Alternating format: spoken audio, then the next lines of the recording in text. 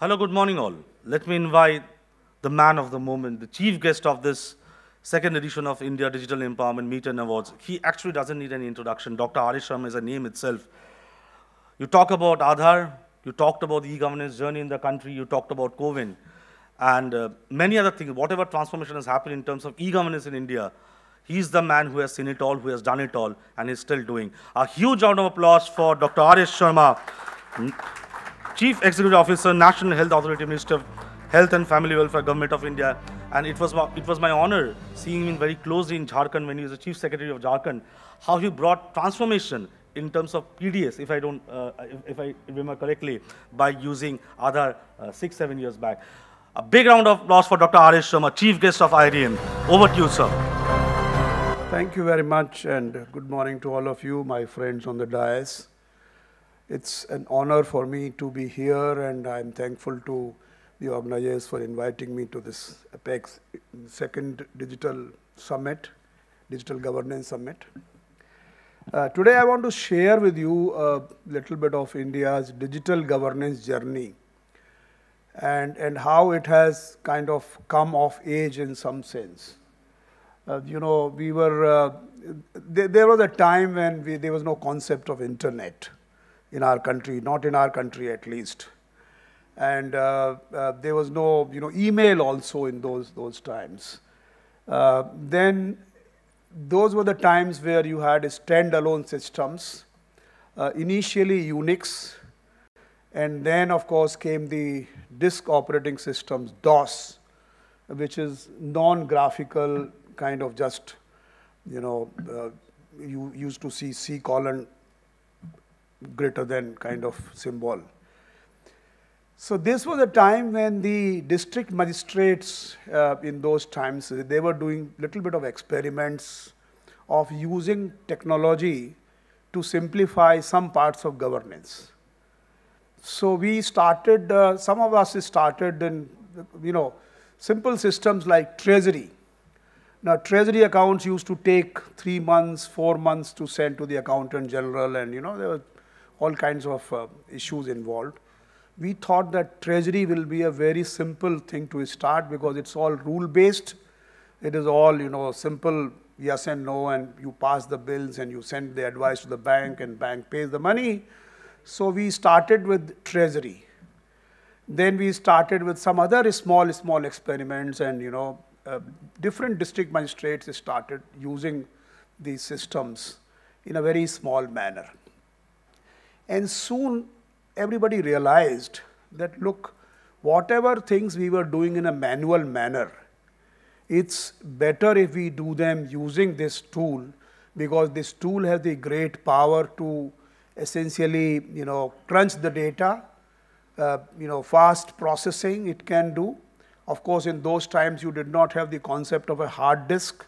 You just even did not have a concept of an operating system, so to say. There was something called, if I remember, CPM, Control Program Monitor, and we used to have a big disk which we used to kind of insert. This has the operating system, so-called operating system, and the data and other things. So slowly and slowly this concept emerged.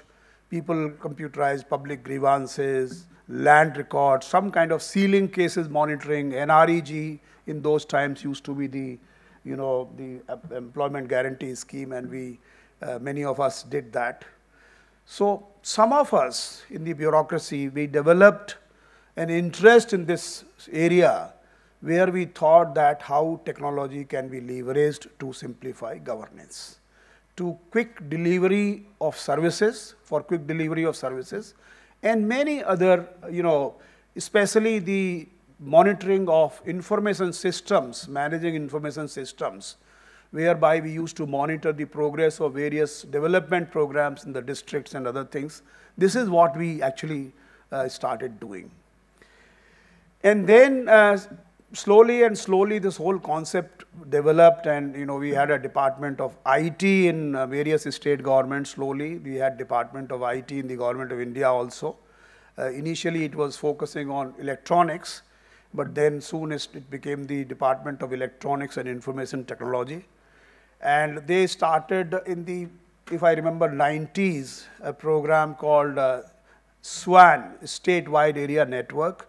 They started the program, this NEGP, National E-Governance Plan, I think in 1995 or something like that. Not very sure about the timings, but maybe 2000 or something.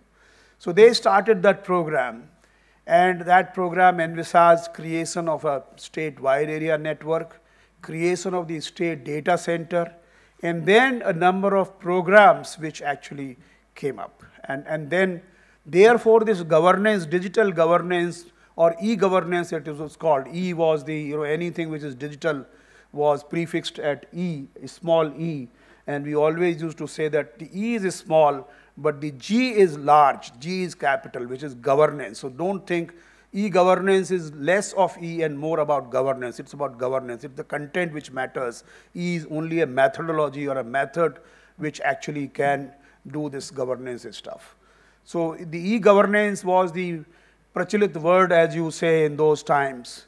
And we all started doing the statewide area network and the policy of right-of-way of the fiber laying.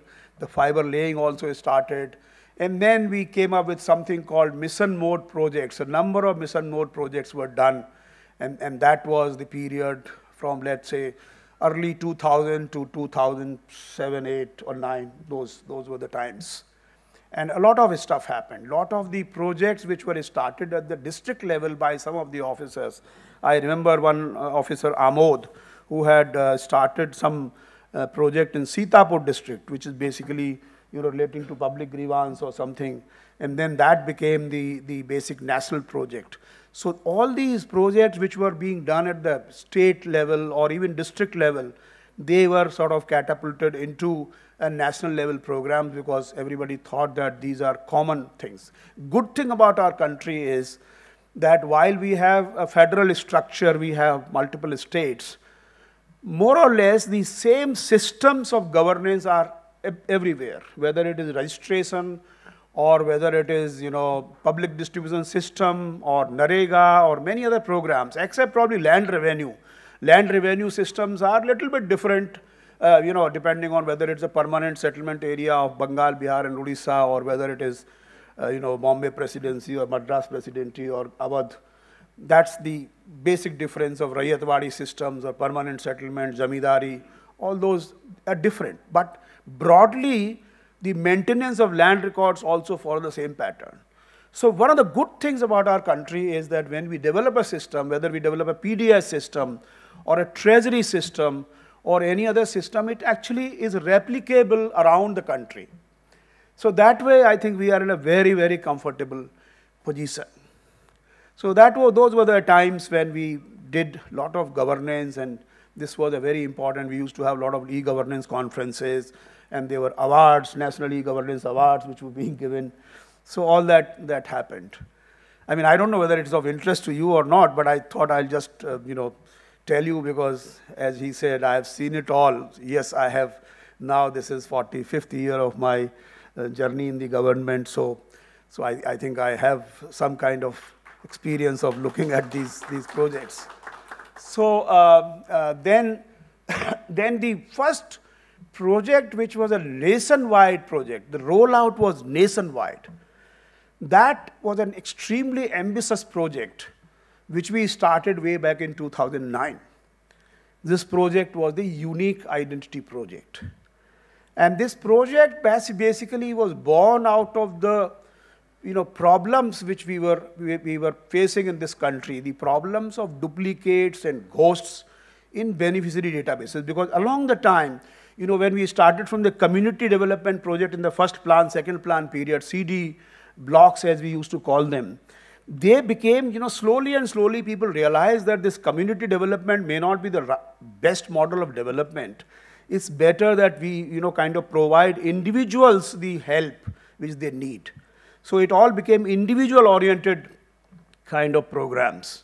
And that is where, we started giving subsidy, we started giving food, ration, and other kinds of things. And we soon realized that people were gaming these systems. Gaming these systems by creating multiple identities, gaming these systems by including dead people, imaginary people, fake people into the systems and deriving benefits out of that. So the fake and ghost and duplicate became a very large problem. And for that, there was a project called the BPL identification project, which is how do you assign a unique identity to the BPL families. That started in 2006. And then there was a committee constituted under the then External Affairs Minister, Sri Pranab Mukherjee. This committee went into the question as to how we can assign unique identity to the BPL families. And soon it turned out that family may not be a good idea. How can you do that if you assign unique identity to each individual? Then automatically family is nothing but a collection of individuals. So then they went on to the question as to how we can create unique identity for individuals.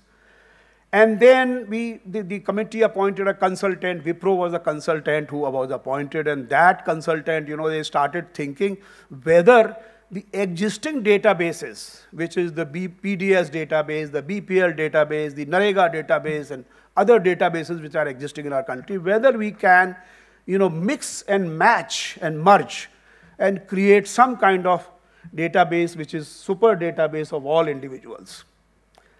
And they did a lot of experiments, and I believe there were 26 volumes of reports. Consultants produce large number of reports because that's what they get the money for. So they, sorry, I'm not being critical of consultant. I'm just saying it in a very light vein. So they produced report, and they came to the conclusion that it is not possible. If you have a demographic kind of matching and mixing, you can't produce, because in one database my name will be Ram Sevak Sharma, another will be R Sharma, another will be Ram Sevak. It's not possible to see whether these three fellows are the same, one and the same fellow. So it became a problem. And of course my father's name will be also addressed differently, so it's very difficult to create that.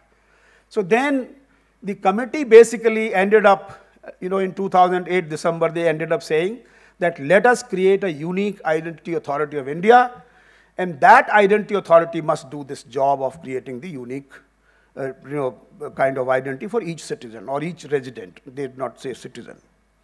So that is how this UID Authority of India was born. And the Unique Identity Authority of India, I was not very sure whether the identity was to be unique or the authority was unique. This word, this adjective of unique was on the authority or the identity. So there, we started, and this was the first project which was a nationwide project, which actually, digital project or technology project, which is a nationwide project. And it was a project which had never been done before. No country in the world had adopted or actually had attempted this kind of project. And we soon realized that it's really a moonshot. Nobody has gone there before, and we don't know whether we'll succeed or not. So therefore, we deliberated, and, I had the good fortune of being the Director General and Mission Director of that. Mr. Nandan Nilekani was the chairman, and we assembled a team of, public, private, all kinds of officers from every service, and then, many consultants and many bright individuals. We started doing it. And once we realized that uniqueness is a very tough problem, especially in a space of 1.3 billion people, then we said, nothing but technology will have to undergird this project. And ultimately, how do you decide? Demography does not work, so therefore the biometrics is the only thing which is now available to us. So we went in to decide on the biometrics, which is the fingerprint and the face and the iris. And that actually gave us the confidence that we can have a very high accuracy, even in a number as large as 1.3 billion. So this became the project, and when we said Aadhaar is a number, not a card, everybody started laughing. And we said, no, it's a next generation digital identity, because Aadhaar is not going to be another card. It has to be an identity which can be plugged into any kind of transaction. And we will just have the minimal information collection, which is name, gender, and age, that's all. And of course, communication address to send the letter. But it will be a digital identity living on the cloud. So people said, no, it will violate privacy, it will profile citizens, it will do all kinds of bad things to the people, government will have all the power, and all kinds of things happened. You are aware of that. Aadhaar became a secret number, which is so unfortunate. And then, you know, all this thing started, and it was sad to see that something as transformational and as Aadhaar, and as basically it was the first project which was IT project where biometrics were being used for a development agenda, not for a forensic agenda, not for a crime control agenda. So that is what it started. I will not, you know, describe the basic features, but suffice to say that Aadhaar was only a random number. No profiling is possible. Number does not tell you anything. On a number line, it had a density of 1%, which is basically 12 digits. 11 digits are real digits, and you can create 10 to the power 11, which is 100 billion numbers, and we are just 1.3 billion. So, and it was all randomly distributed on the number line, so it is random. It also ensured that it is interoperable, it is based on open API, it's based on open standards and multiple things. And of course, we then created an ecosystem for enrollment of Aadhaar, which was incentive aligned. So the state governments were given money that, all right, I'll give you 50 rupees, you give me one Aadhaar number. They in turn appointed the enrollment agencies, then all that happened. And actually, it is a project which actually becomes the Aadhaar in some sense of more or less every digital transaction. So I must tell you that there is no country in the world except probably Estonia, which is 1.3 million, and we are 1.3 billion. It is no comparison. So except one or two countries, every country has got identity, let me tell you. Europe, every country has got those as soon as they are born. Sweden, our friend is here, he knows that their identity number, and actually their identity number has a lot of information. It contains the date of birth also, if I'm not wrong. Are you sure? Isn't it? So it does contain this date of birth. So we don't have any of these things. So fortunately, the privacy, that Muthuswamy case happened, and the Supreme Court, even after 8 years, decided, first of all, that our privacy is a fundamental right, and secondly, Aadhaar does not violate privacy. Aadhaar does not create a surveillance structure. Aadhaar does not profile citizens. Thank you very much. So all that happened. We got confidence, honestly. We got confidence that we can do something of a national scale, of a societal scale. And then, of course, Aadhaar has started being used. I must tell you that the current usage of Aadhaar is just about 10% of its potential. Just about 10%. Unfortunately, Aadhaar has become only a Sarkari project being used for Sarkari things, for government things. After all, government has made a road, which is unlimited lane road. Why should only government vehicles run on that road? Why can't private vehicles also run on that road? Therefore, I think there is a need, and nothing prevents, not even a Supreme Court judgment or anything. Does not. I think we need to explore more, because look, every system you interact with, even when you come here, the first question is asked, who are you? What is your, entry into any system, digital, physical, any formal system requires you to prove your identity. So identity is really fundamental and basic for your entry into any system, any subscription. And that includes private as also public. So I think we need to take it forward more, and I'm sure our Prime Minister is absolutely focused on this whole issue. I have never seen a person more understanding of technology and its application at the ground level than our Prime Minister. So I'm sure this has started happening, and of course came 2014, and we had Digital India program. And Digital India program had very clearly defined deliverables, areas. It actually sought to make India into a digitally empowered society and knowledge economy. And it focused on the digital connectivity, it focused on the software and services, and it focused on the citizens' empowerment. And from there, I think Aadhaar also got a new lease of life. This actually was where the Prime Minister got absolutely focused that we need to use these digital artifacts. And from there in 2016, Aadhaar 2014, then Digital India program, and then of course we focused on connectivity. So look at connectivity, what's happening today. When, 2014, let's make that as a comparison point. At that time, you had a limited number of, 4G was not there, 2G was there, largely 2G, which has no data capability. 3G was half data capability. Initially, we started mobile in 2000, where the per minute rate was 8 rupees 40 paisa, and the person who was being called also had to pay. And therefore, we developed that missed call, for kind of economics in this country, where I would give a 3 missed call and then you will understand what that means. If I give you 2, what that means. So people were passing messages like Morse code. Missed calls were the method. And from that point onwards, we had, for many years, we had those 300 rupees per gigabyte was the rate of telecom. And today, what is the rate? 7 rupees per gigabyte. Indians are using 17 gigabyte per month per user. This is the highest in the world. The rates are the lowest in the world. Ask my friend from Sweden, what is the per gigabyte rate? Maybe this will be about 7 or 8 kroner, if I'm not wrong. Maybe more. And here we have just about 7 rupees. This is, in America, it is $12.34 per gigabyte. $12.34, that's what I looked up some time back. This is 7 rupees. So, and we had 1.2 billion mobile connections, we have 800 million internet connections, we have 600 million smartphones, 4G everywhere, 5G is now coming.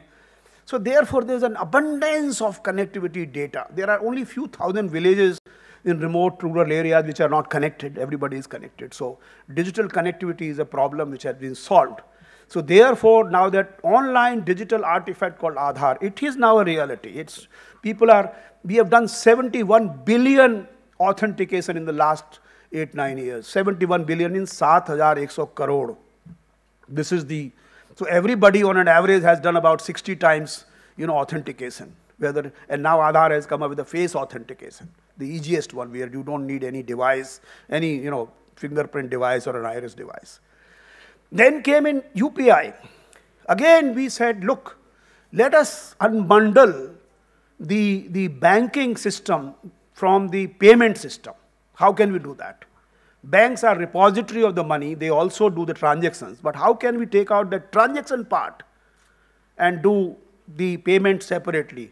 So we came up with a unified payment interface, which is actually nothing but a set of protocols. And we said, look, anybody who actually follows this protocol will be able to do business. And today you have 6 billion transactions per month happening on UPI. It is the only system in the whole world which is instantaneous. It is absolutely free for the customer. You transfer money from Western Union Bank or something, you are charged 2%, 3%, whatever percentage, come on. If I transfer 1 rupee to you, to Manu or anybody, he will get 1 rupee, not even 99 paisa. So this is another part. So another issue which is important, frugality. You see, when the rate of mobile was 8 rupees 40 paisa, very few people were calling. Today, the calling, as I said, 21 gigabyte per 17 gigabytes per month per user. Everybody is calling. 600 minutes is the average calling time per person per month. Average. Some people may not even call. Some people are calling 100, hours and hours together. Call is free. So this is the transformation which happens. India is a country of low value, high volumes. And only when you actually create this low value thing, then and only then things accelerate. Imagine people were not able to open bank accounts of the persons, and we as collectors, commissioners, we were always grappling. Why don't you open bank account? खाता क्यों नहीं खोलते भाई? लोग कहते थे खाता खुलवाने कोई आता ही नहीं. बैंक वाले इसलिए इंटरेस्टेड नहीं थे बिकॉज अगर खाता खोलने में 100 रुपया लगेगा और ये बंदा 50 रुपया जमा करेगा केवल, व्हाट इज द मुझे तो घाटा ही हो जाएगा. I will not be able to recover even the khata kholne wala money. So therefore, nobody was, doing this financial inclusion, as we call it. But came Aadhaar, Janadhan, Aadhaar and mobile, jam trinity 2014-15 economic survey, there's basically opened up the whole thing, and we opened 400 million accounts in as many days. So this is the power where you make frugal, low cost, easy accessibility into the system. The cost of opening a bank account became 2 rupees from 500 rupees. 2 rupees. That's how it happened. So this is, we realize that unless you have systems which are frugal, which are scalable, which are speedy, things will not work in this country. And we learned those things from Aadhaar and UPI. Then came, the third, which I want to describe because I was associated with that also, is CoWIN. Now, CoWIN, again, is essentially a system which started, and now it is 200 billion plus, 2 billion plus in a matter of about a year or a year and a half. Now, that also we realized that unless we do interoperable systems, interoperability is also very important. Interoperability is a part of UPI. Everything should talk to everything. That's how CoWIN was built. CoWIN had published open APIs. Now there are 100 plus partners of CoWIN, Paytm, Infosys, Apollo Hospitals, Make My Trip, everybody. They are basically providing the services to their clients or to their holders, whosoever has got their application, for booking the appointment, for actually doing the vaccination, delivering certificates and all that. So this is another societal system which we created, a society scale system. In CoWIN, in 1 second, we were doing 3,000 vaccinations. 3,000 vaccinations per second. The day we did 2.5 crore vaccinations per day, the peak was 3,000. So that also again has to be a scalable system. India is not, all Europe combined together will also not have that population which India has got. It has multilingual. Again, it has to be inclusive. The software has to be inclusive, multilingual, interoperable. These are again, values of the, basically characteristics of our softwares. So this is what happened. Now there are, once we have learned these, once we have built these pieces, artifacts, on Aadhaar we made electronic KYC, authentication, e-sign, digital locker. These were all the artifacts built on top of Aadhaar. Similarly, UPI created a wonderful payment system. CoWIN created an interoperable systems. So now we feel that these digital artifacts can be, these building blocks can be used to create wonderful solutions. Another architectural principle is don't make vertically integrated solutions, just make components. Use these components like a Lego blocks to create structures. And then finally, now we are using these structures and these building blocks into various kinds of systems. ONDC, you must have heard of it, Open Network for Digital Commerce. We are using that, the same principle. Same principles we are using in Ayushman Bharat Digital Mission now, which essentially is, will add all kinds of systems to deliver health services using information technology in a very, very efficient manner. And these are the broad architectural principles. I think I have taken too much of time. Yeah, so I think I'll stop here broadly. But what I want to say is that India has truly leapfrogged. And believe me, I'm not saying out of jingoism or out of, pride, etc. for my country. No, I'm saying it in a very objective manner. Because I have also had the good fortune of interacting with various other countries, how they are on the digital journey. And I think we have truly leapfrogged. And we have leapfrogged because of the basic architectural principles which we designed.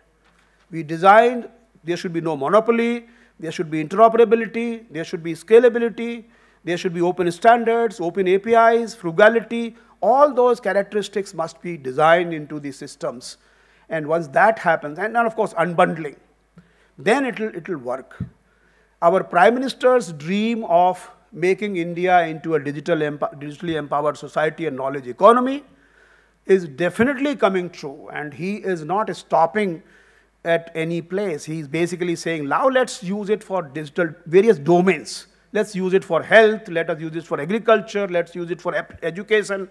All these society level domains, digital commerce, we must use. Today we have a true examples of a presence-less, cashless, and paperless governance. These three things are absolutely achievable. What we need to do is to basically promote more and more technologies, empower more and more citizens, and ensure that everybody is included in the system. So the inclusion, the adoption, the empowerment, these are the things which we need to really take it forward. Thank you very much, friends. How do you define the technological and innovation advancement of a country? As sir has said, that through solutions which are scalable, interoperable, and also, end of the day, which can benefit the people and the nation as a whole. And that has been the mantra of last 20 years of e-governance journey in India, and who better than Arish Sharma can talk about that. And truly, we're honored to have you with us, sir. As you have said, that Honorable Prime Minister has a vision that we should empower people and the nation through technology innovation. Luckily, the theme of this event is also empowering people and nation through digital innovation. And that's why the best of the minds have come together to discuss and deliberate upon various aspects of technology innovation which can be leveraged for governance so that some change can happen on ground. Thank you so much. A big round of applause for Dr. Arish Sharma as well. It's our honor to felicitate Dr. Arish Sharma with the Digital Governance Leadership Award. And I request Gopi also to come on stage.